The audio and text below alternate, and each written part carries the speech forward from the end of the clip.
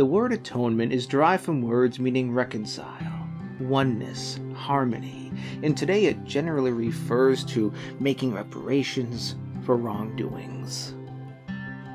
We cannot go through life without making mistakes. It's simply an inherent part of the human experience.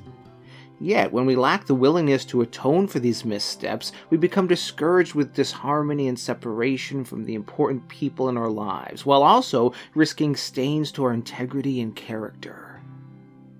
And yet, when you are willing to sacrifice temporary comfort in favor of suffering the pains of climbing the high road to atonement, you'll discover that the harmony and oneness you gain in exchange for your efforts of reconciliation far outweigh the costs, for the reward is a return to right relations with the world around you.